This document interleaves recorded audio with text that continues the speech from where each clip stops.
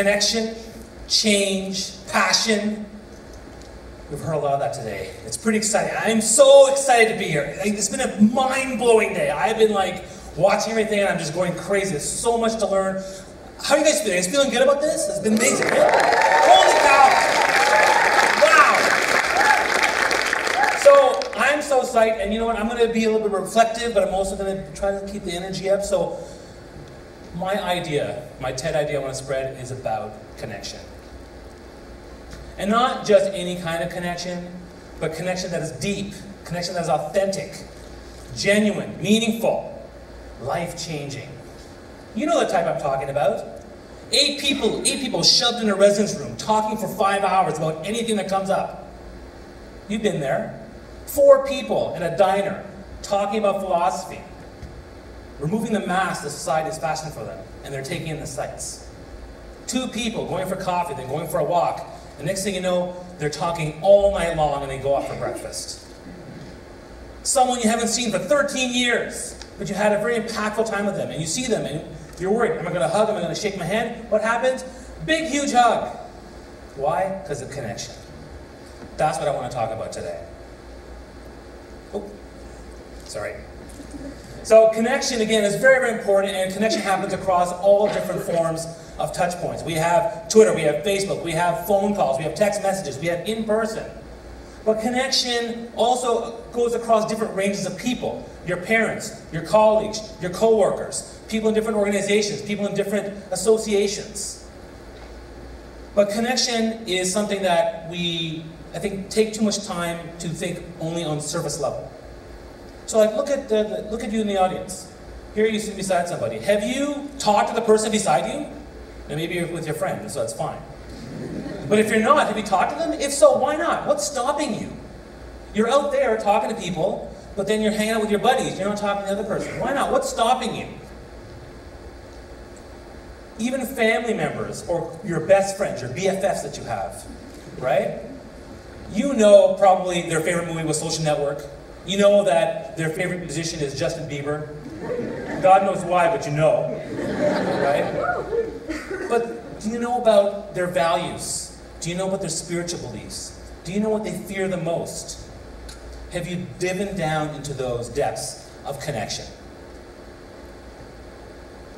A bit about my background. So I don't know what I want to do with the rest of my life.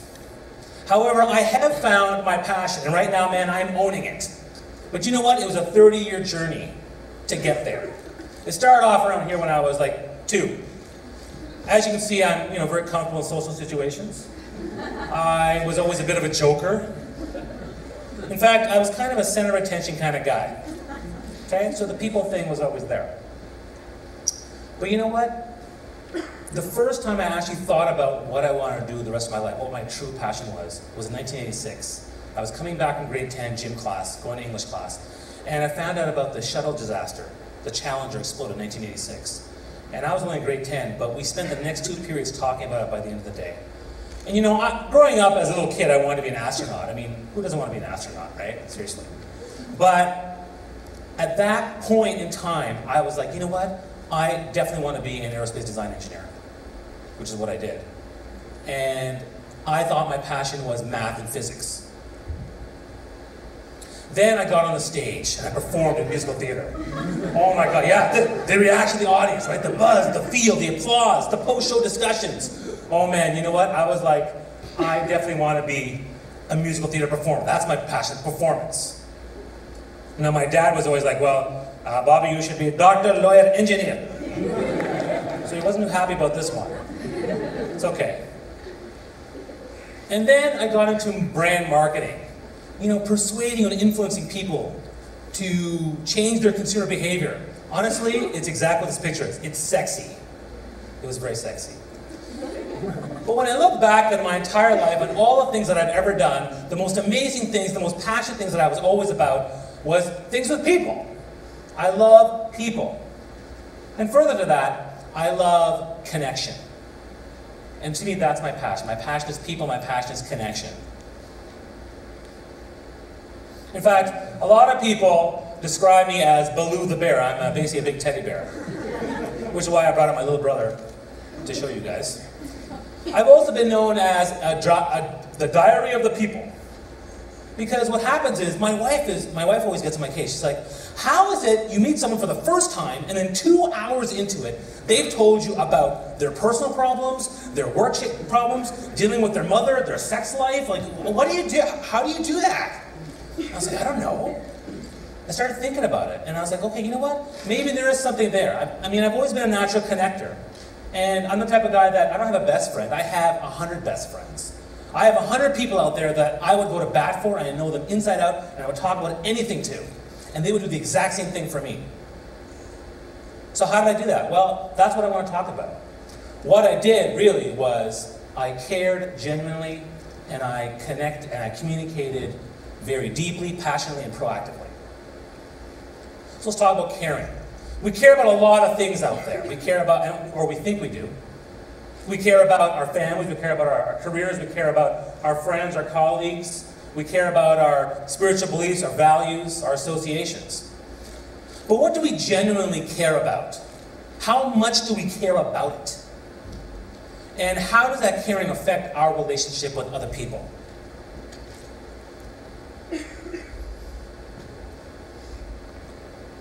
Now, I saw this image growing up. You know, when I was a little kid, I saw this image growing up about starving African children, right? And I gotta say, I'm ashamed to admit this. I thought I cared about it, but I genuinely did not care. And I don't know why I didn't. I feel ashamed about that, because I should care about this stuff. I do now, but back when I was younger, I didn't care enough. I didn't care enough to do what needed to be done. Because you see it on TV all the time, every day for like 20 years. Same with homelessness. Now, I saw child hunger when I actually went to Pakistan, and I also see it sometimes in other urban cities.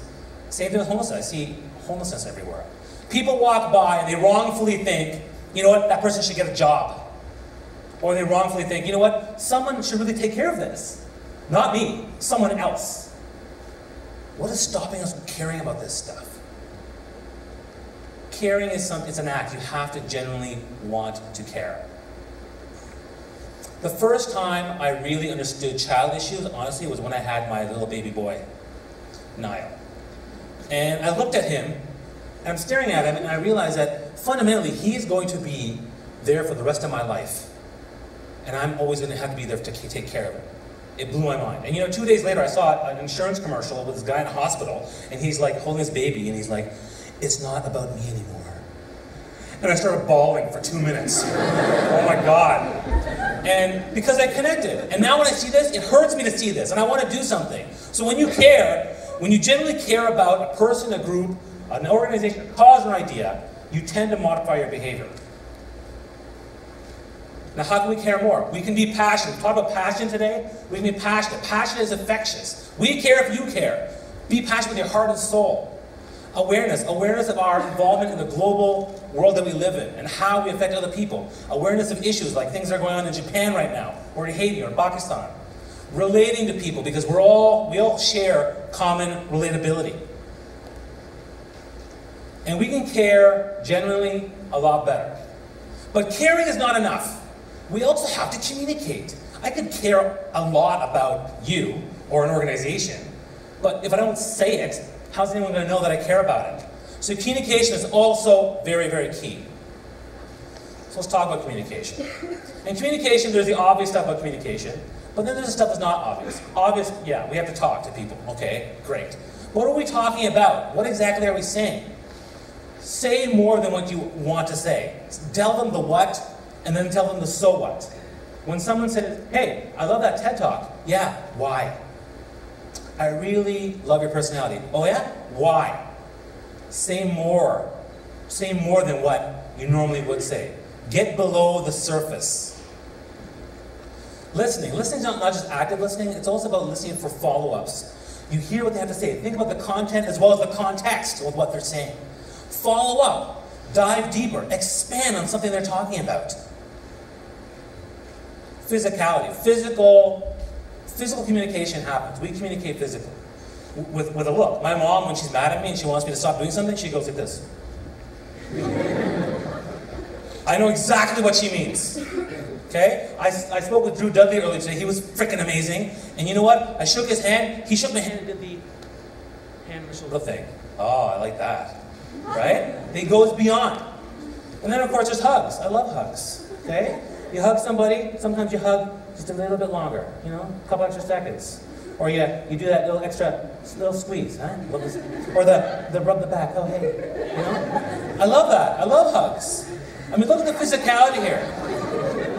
My arm around him provides trust and comfort. The look on his face is, oh my God, I love my daddy. The look on my face is, I am the luckiest guy on the planet. The look on the people in this picture, everyone's like, you know what? We're all super happy and super cozy and we wish we could stay like this for 10 hours. Also with communication, you've got to be open. Don't put up a wall. Be completely open with who you are and what you want to say. Be honest. Be refreshingly honest. Be brutally honest. Ask questions. The whole idea about asking questions is to dive deeper into the scenario or the situation. Don't make assumptions about people, because you know what? My personal philosophy is always assume the best in people, because you know what? They'll surprise you. And risk-taking is key. If you want to make a really deep connection, you got to take risks. You got to be the one to say it first. I love you. Say that first. Call your mom first. Be the first one to do something. Be the first one to walk up to that speaker you want to talk to during the break and go talk to him. It's okay to talk about dark subjects too. You can talk about death, war, fear. Why? Because you know what? Every single person on this planet has thought about it when we think about it. So it's okay to get into that discussion. So take those risks and get in there and get into those courageous conversations. And what I end up with is caring plus communication equals connection. And that's my main idea I want to share with you. If you genuinely care enough about a person, a group, an organization, cause, or idea, and you communicate deeply and passionately to that person, group, or organization, or about that cause or idea, then you can achieve a powerful connection. So the rules of connection. I started talking to people about it, about giving people advice and stuff. And next thing you know, people are giving me some scenarios to deal with, and I started spewing off rules of connection. So then I was like, maybe I should create a list. So I started tweeting one every day, and then next thing you know, I came with some simple stuff like listen, smile, eye contact, right? Then it got more complex. And I was like, okay, you know what? I'm trying to fit the 140 characters in here. It's getting a little bit tough. And then what happened with my rules of connection? They started to become things that I was dealing with on a daily basis, which was kind of cool. There was a story behind every single rule of connection, which I thought was kind of cool. And I came up with one last night. Connection between a speaker and an audience member is a two-way street. I went to TEDxUWO last week, and you know what happened? I was there, and as an audience member, I was connecting with the speakers. Because some speakers spoke to me really well and we connected, but other ones maybe didn't. I connected with them. Hopefully you're doing that too. Some closing thoughts. Connection is awesome. You need to be brave about it and dive into it, because connection can make a difference. Connection motivates for change. Connection inspires people to explore themselves and have personal growth. And as I said, caring plus communication equals connection. But you know what? If you create enough solid, genuine, deep, authentic connections, the more connections you create, then you create a community.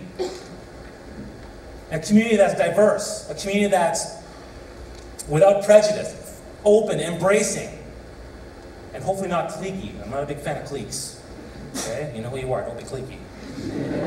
And if you create a strong enough community that's all connected across their different ideas, values, passions, causes, and experiences, then you create change. And change is a powerful thing. So what I would tell you is communicate with passion. Communicate with authenticity and genuineness. Communicate with risk-taking.